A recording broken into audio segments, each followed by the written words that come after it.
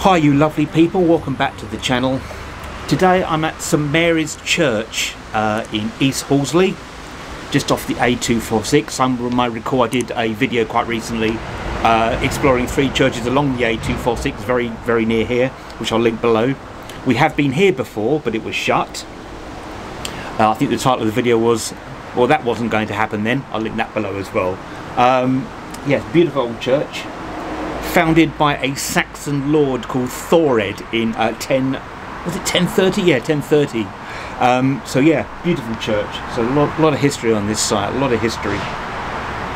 So yeah, well, hopefully it's going to be open, we can get in. If not, we'll move on to our next destination, which will be East Clandon. Now, I've done videos from West Clandon and the church there, but until recently, and this is really embarrassing to say, I thought I knew this area really well. I didn't know there was a little village at East Clandon. I thought it was just a little tiny hamlet of maybe a couple of houses. But there's an ancient church there, so I'm going to have a look at that. So yeah, how's that sound?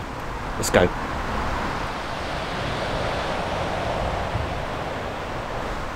The church tower was built in 1120.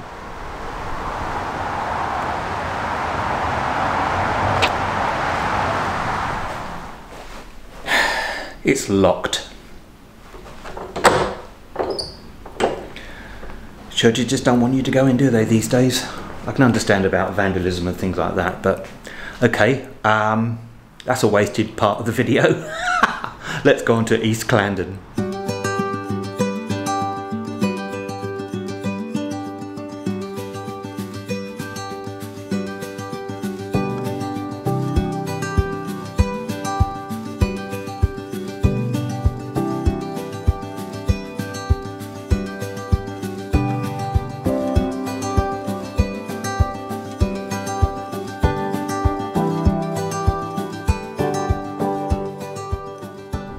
So this is East Clandon. You've got West Clandon just down the road, which we've been to before, which I'll link that video below, as I said.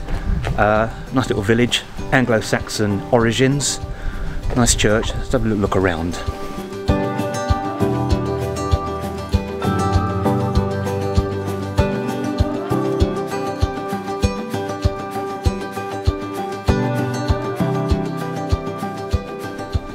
You've got Hatchlands Park just next door, which we've been to before in 2019. I'll link that video below as well. National Trust property. Lovely cottages here. Sorry, I hope you can hear me. It's very blowy here today. But it is September, so we're going into autumn. Got a lovely tithe barn here. It's got one of those doomsday plaques as well, saying it was mentioned in the Doomsday Book of 1086. We're being converted into flats now.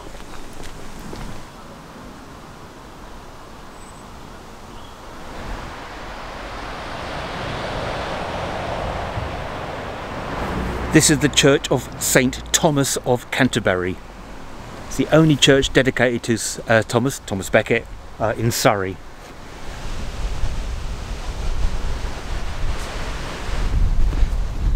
My new fetish of touching walled up doors now on churches. So yeah, lovely church.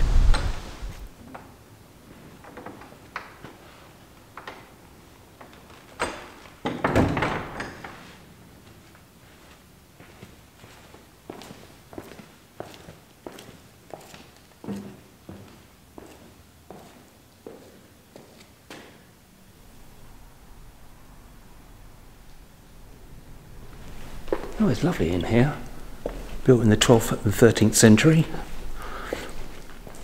It's a nice, really nice atmosphere in here. Really nice atmosphere.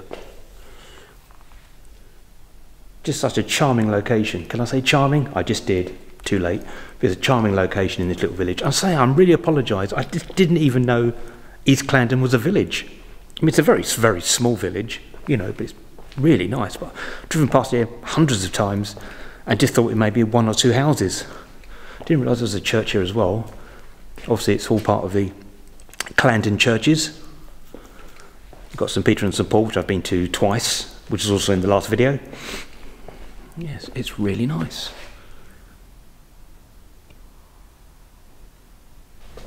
Interesting window lancets up there. They're usually the traditional 3, but it's only two windows. Also here, which is quite unusual.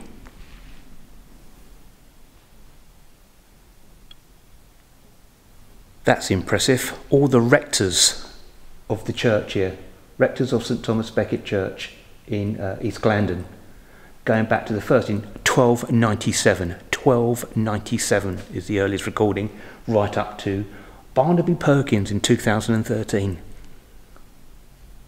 There's a couple of spaces, there's a couple of years where it says register lost, so we've lost those records, but that's still pretty impressive, isn't it?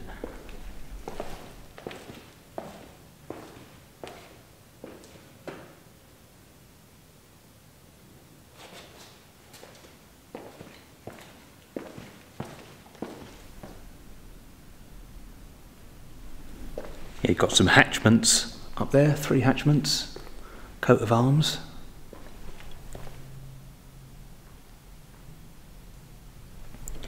The nave was built in the 1100s, but the bell tower is 15th century.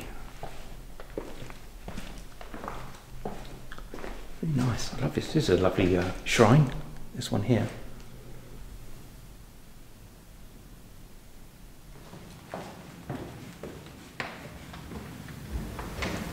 Ladies and gentlemen of the congregation, please subscribe to my YouTube channel.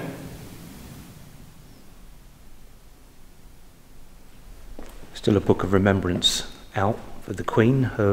By the time of this recording, the state funeral was a week ago. Still very surreal, you know. Somebody, I'm no royalist or anything, but somebody you've been brought up with, the Queen, you think she's going to be immortal, you know. Maybe her consciousness is immortal, which is something I'm very interested in, but I'm talking about physical matter. Has a finite, limited time.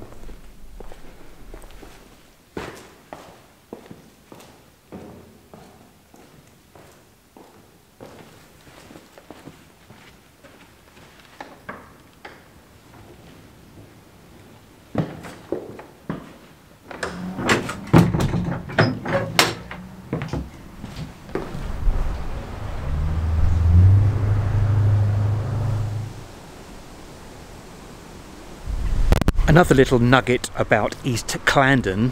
Those who remember the 1970s children's TV show Catweasel, that was filmed, all the exterior locations were filmed mostly here in East Clandon, mostly up at Home Farm, which is on the Ripley Road. So yeah, Catweasel was filmed here. Geoffrey Bolden, yes. We sounded like William Hartnell, I thought, or William Hartnell sounded like Geoffrey Bolden. They both had the same kind of voice. He only passed away a couple of years ago. Yeah, so Catweasel was filmed here in East Clandon.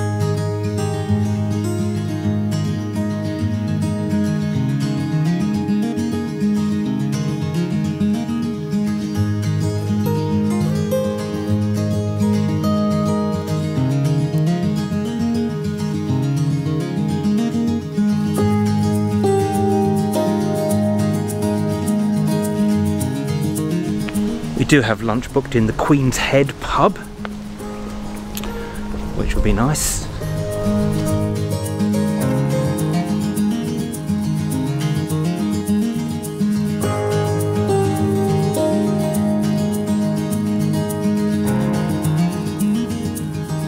So there you go. I did go into Hatchlands Park to have a look around the house with this short guide to the instruments in the Cobb collection of pianos and ancient pianos.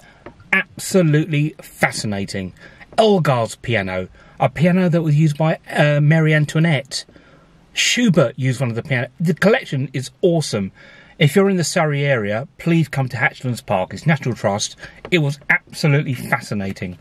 I couldn't film in there because I said no filming. Absolutely fine.